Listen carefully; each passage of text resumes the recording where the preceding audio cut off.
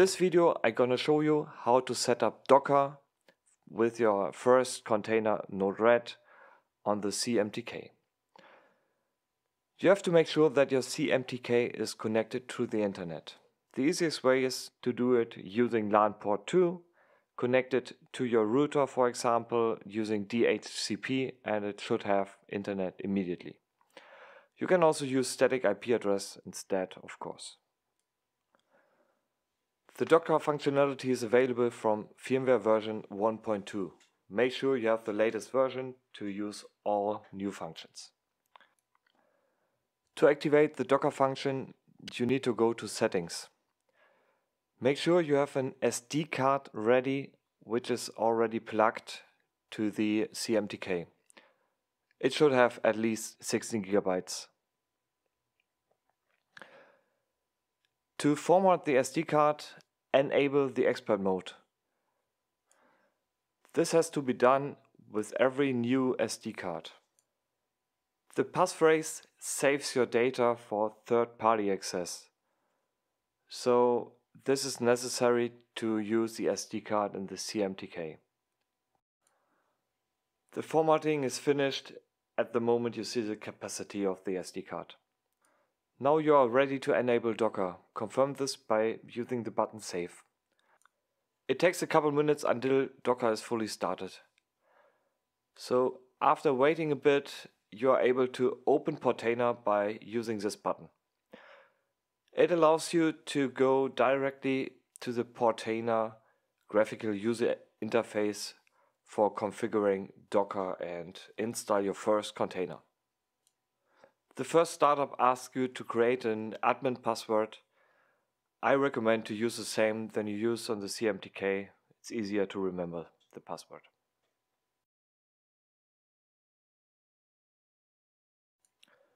By clicking on Home, you will find your installed environment, which in this case is called local.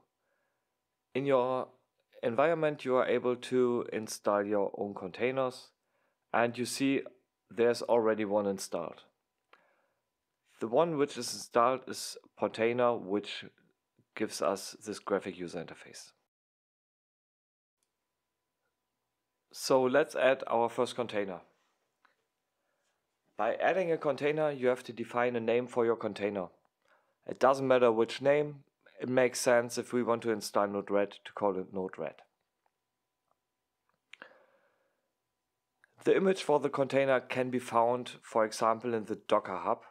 The Docker Hub is a very huge Docker library where you can find almost every kind of software you can imagine. In the Docker Hub, it's easy to find the containers. So in this case, we watch for NodeRed. So the first one we find is already the one we are looking for. Just copy the text or use the docker pull command if you're not using Portainer. But the easiest way is just copy and paste. Paste the name of the image. This is already enough to pull the image from the Docker Hub. So in this case, always pull the image means it will always download the image again from the internet. So this is why you need the internet connection. Next step is to publish all necessary ports you are using in the container to a public port. In the CMTK, it's necessary to use ports upper than 50,000. So all ports below 50,000 are already used internally by the CMTK. So in this case, for the NodeRed, we need to publish the port 1880 and we'll publish that port to our host port 50,000.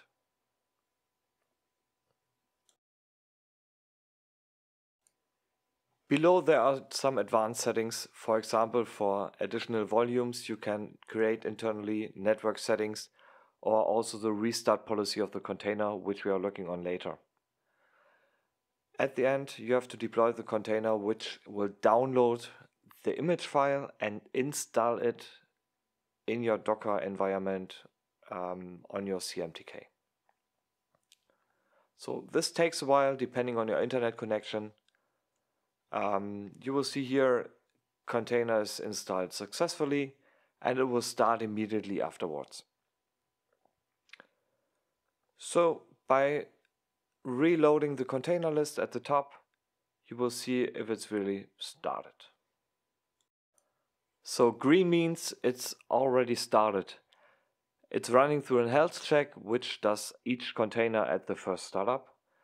But this means NodeRed is already running and you have already done if you just want to install NodeRed on your CMTK. So by clicking on the name of the container, you will directly jump into all the settings and see the actions at the top.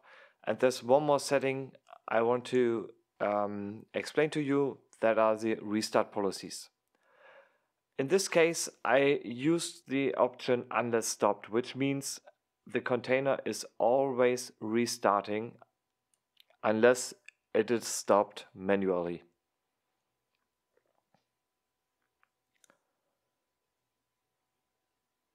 So here you see the published ports, which means or which allows you to jump directly to the NodeRed environment.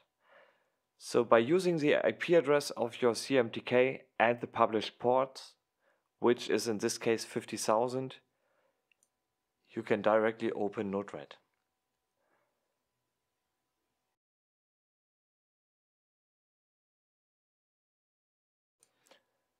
To have an easy start, you can go to dev.cmtk.de, where you can find a lot of examples for have an easy start with programming the CMTK. Or you ask your local Balluff technician to give you some example flows, as I have here in this example. In this case, I have some flows where are some functions missing. So in the first step, I show you how to install the missing functions in NodeRed. Therefore, you have to go to palettes and install your missing palettes. In this case, it's missing the InfluxDB function in NodeRed. Just look for it, click on install, and the function will be installed directly. Also for this, you have to have an internet connection. This is mandatory. So after you installed all your functions, you have to deploy the actual flows, and you can directly start working with your flows and use the easy functions which are already integrated.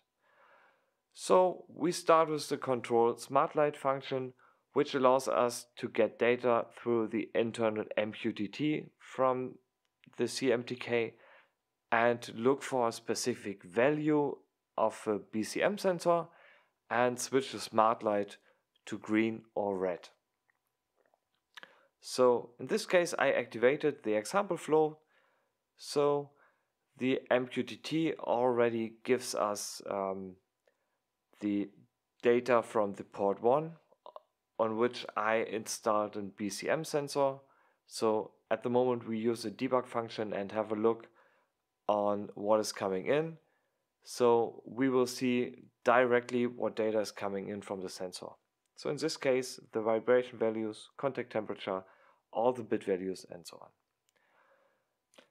So in the function, I have the REST call to write process data directly to one port. In this case, I have connected to port 4 a SmartLight, which then shows the actual situation of my BCM sensor. This means I have a BCM on port 1 and a SmartLight on port 4, and at the moment I have a high vibration on my BCM sensor. The SmartLight switches to red, and when the vibration gets lower, it gets back to green. Have fun trying this out and don't hesitate to ask your local Balluff support to help you.